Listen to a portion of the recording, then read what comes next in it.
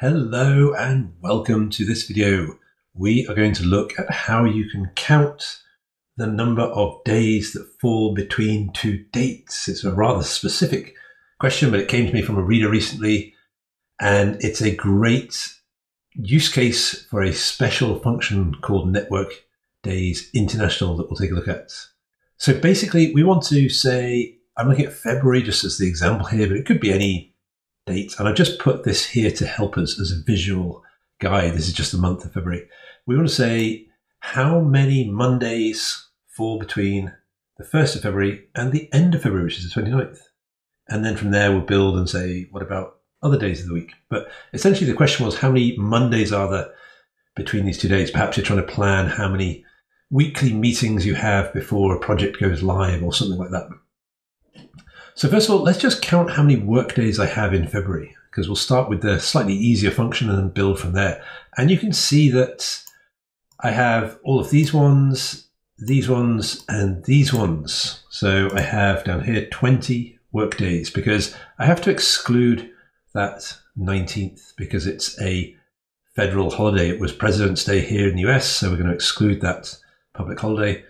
And of course, we'll exclude the weekend. We'll assume we're not working weekends. So there's the number of work days. It's 20 in February. So let's just get that with a formula. So we'll say network days, and we'll say start date, and we'll say end date, and we'll click enter.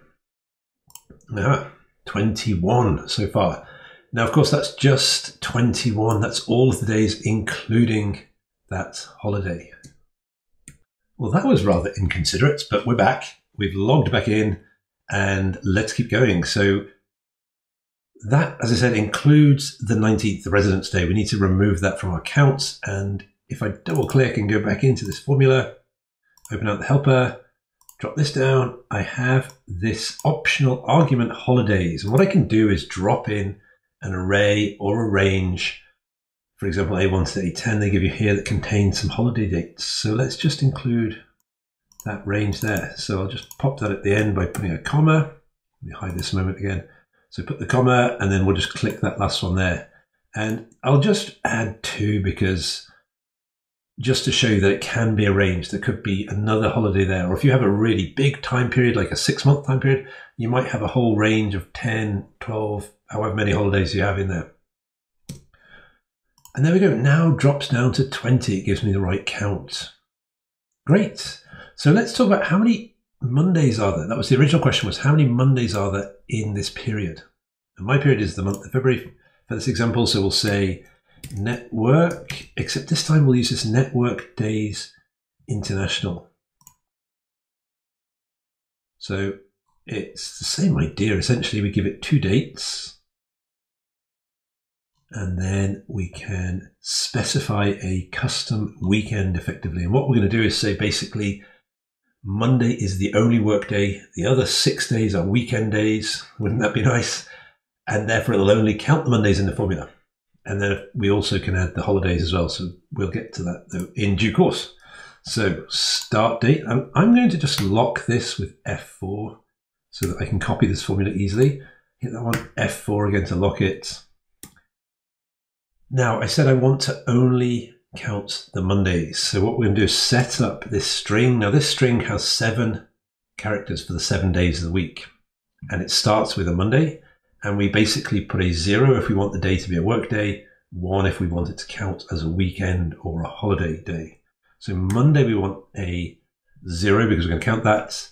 Every other day, Tuesday, Wednesday, Thursday, Friday, Saturday, Sunday, we want all 1s because they're going to be counted as this weekend. We're living the dream, the 6-day weekend. So we'll hit enter. I will X that for the moment. And there we go. It's given me the 4 Mondays. It's counted those 4 Mondays. Now, what about that holiday though? So we can just add that in. I'll drag that down so I have a second formula. Click in and we'll add the same argument as we did above of just highlighting again. It could be that range, that range. We'll just do 1 because I know it's there, but it can be that range if you wish. Hit enter, and there we go. Now it's down to 3. So the 5th, the 12th, and the 26th. So that's that one. What about counting Thursdays? Well, we'll copy this formula now and we'll drop it down here. It's counting my Mondays for me. J6, of course, I didn't lock J6, that moved. So let's make sure we put that back to J4 and just lock that because I don't want that to happen again. And this time, Monday now becomes a 1 because we don't want to count the Monday. I'm going to work down here. So Monday, Tuesday, Wednesday, Thursday is the 4th day of the week. So we'll hit delete to remove the 1 and replace it with a 0 and hit enter. So that now gives me the Thursdays, and there we go, 5. That's the one day there that has the 5 Thursdays in this particular February because of the leap year. So let me just grab that and just copy that there. And let me grab this and copy that there. Let's center them and let's make them say size 14. A little bit wider so you can really see. And you can see now very clearly how I've modified that array.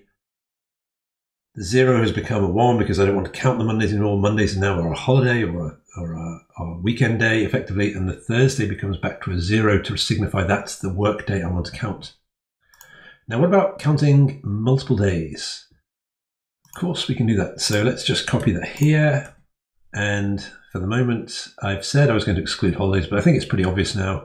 So we'll just copy that up to there, that to exclude holidays, we just reference that last range or cell with a date in, or multiple dates if you wish, for the holidays.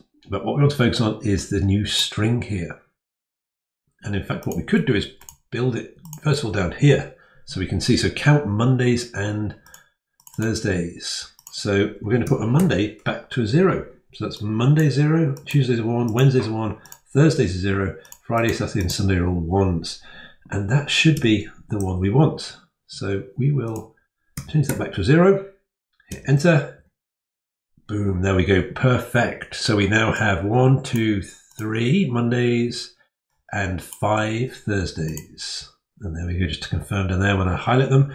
And I'm holding down my command key on a Mac or control key on a PC or a Chromebook to just continuously highlight those ranges that aren't contiguous. And that's 8, gives me 8 there. Great, and if I had not included the holiday, if I said there were no holidays, of course it would have been 9 because it doesn't then recognize that as a holiday.